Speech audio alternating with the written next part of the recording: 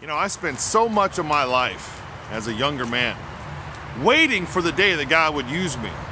Talking about someday. Someday God will use me. Someday God will put me in a position to be a blessing to others and to bring glory to His name. Someday, someday, someday. It reminds me of the words of Yoda to Luke Skywalker. Always looking to the future, this one. Excitement, adventure. I was always thinking about preparation for the day that God would use me. But you know, I want to encourage you today. Today is the day. Listen to what the Bible says in Psalm 121. Listen to these words about the character of our God. Here's what the Bible says.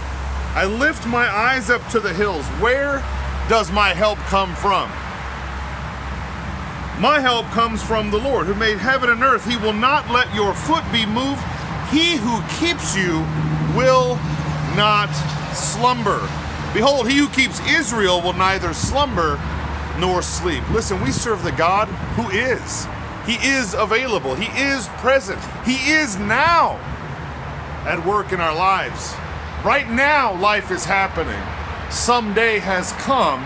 Today is that day. Get busy paying attention and acting on what you see.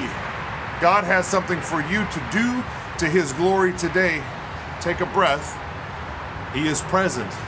The God who never sleeps nor slumbers is at work in our lives, even in this moment, and now in this moment, and in every moment that will come.